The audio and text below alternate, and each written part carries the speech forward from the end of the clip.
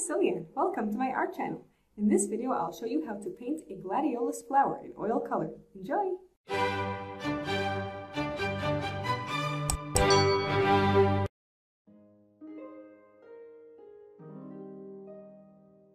So to start off our gladiolus, we'll make a very long stem. That is a very significant part of this flower, that it has a very long stem. It's the tallest of a bunch of flowers, if you buy it in a bouquet. And they have very long straight leaves, so we'll add one of those as we go. I'm using a mixture of sap green and brown with a touch of permanent green to lighten it a little bit. It's nice when there are different color streaks. It adds more depth and personality to the picture. And you see that little stalk over there has a bud that is unopened. And now, instead of just drawing straight down, we will put areas of where the stem is and leave blank where we want to put our flowers. Now this gladiolus is starting off horizontal and going down vertically, drooping down towards the bottom of the painting. So we will accordingly put our stem facing downwards, adding along as we go. The largest flowers are towards the top of the picture, which is actually the bottom of the stalk of the flower, and going downwards, which is really going up the stalk, they get smaller and smaller.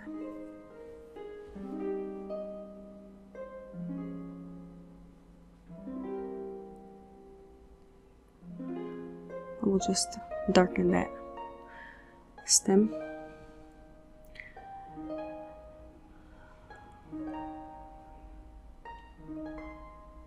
And for the first layer, we'll take white and we'll put that in as an indication of where the petals are in a few layers, so that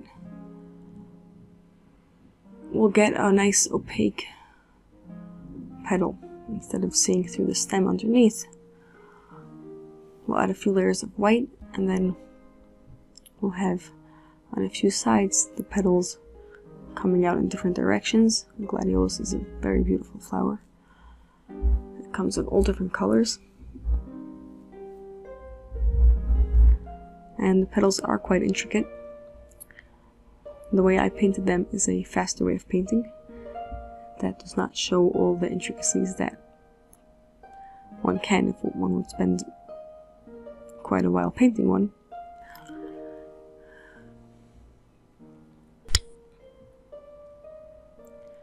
So as we go along, the petals will gradually get smaller and smaller,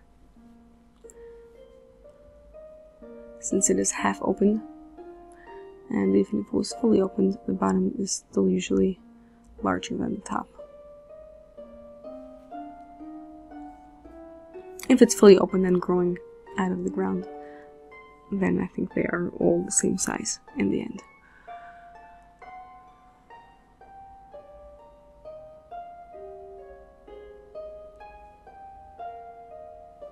So here you see we picked up some of the green from underneath,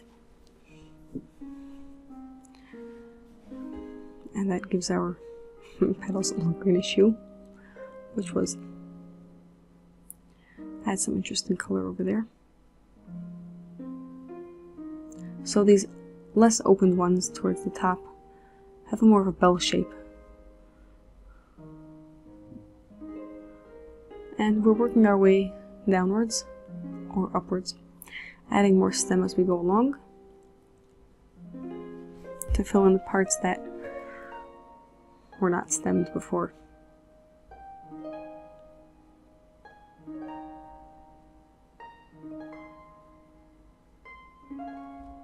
So here at the very bottom there are the smallest flowers,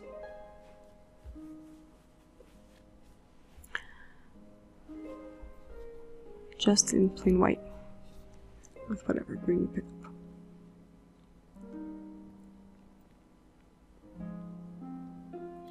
Now make sure that you have as much white as you want for these flowers before we add the color on top.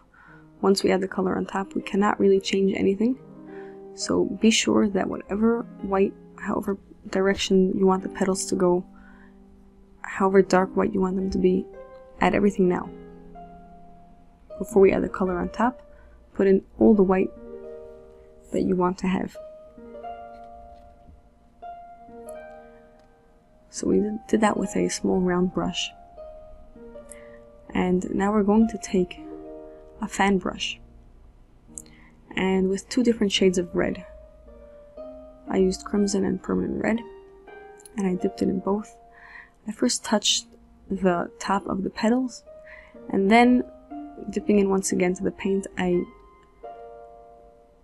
gently pulled it from the tips of the petals towards the base of the petal. So although the flowers in this painting are somewhat upside down, I worked from down to up. The strongest color is at the tips of the petal, and it goes gradually weaker towards the base.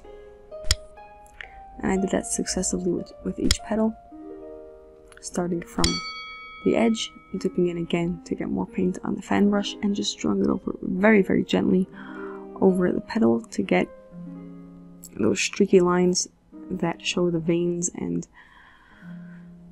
all the detail of the flower.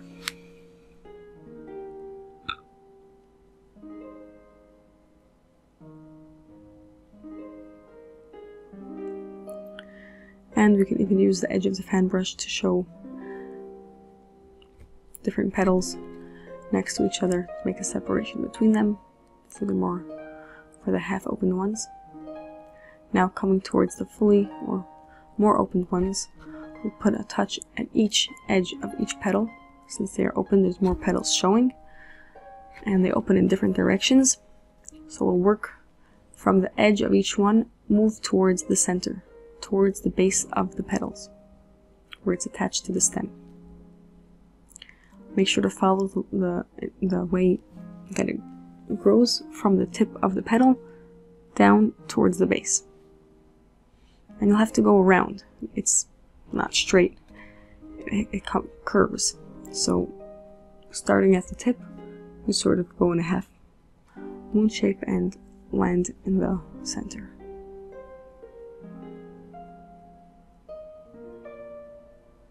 Here we go once again for the last set of petals. Touch the edge with a lot of paint on the tip of the fan brush. And once that's settled down, dip in the paint again and draw that down towards the center. Fan brushes are very useful for many details. They are worth investing in if you plan on painting a lot.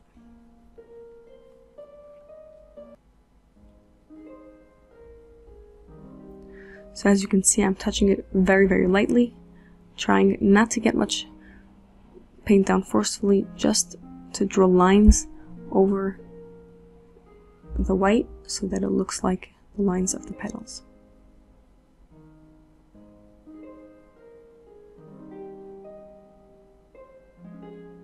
If it's too complicated for you to do it upside down, turn the canvas around, face it however it's easiest for you to move your arm, but make sure to get it in the right direction.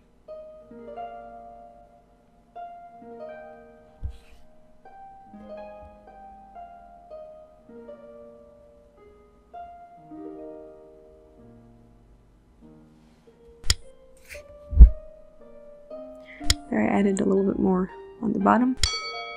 I wanted a few more petals, very small ones since they're near the top of the flower. They're really just buds.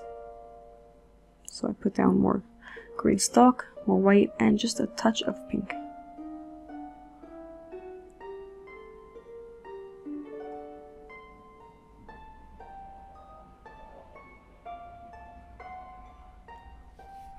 And for some highlights along the stalk, since the stalk has sort of overlapping areas because it grows in different directions along the way. So I put in some lighter green parts to show that layered effect.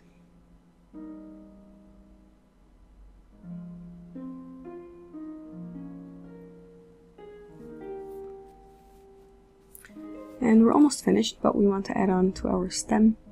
Our nice long stalk will give it another leaf on the side. Sorry, Mr. Lotus, we'll cover you up a little bit.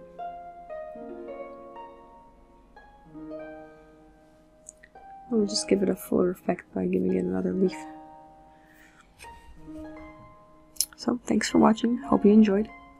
Check out my other flower videos and enjoy the colors.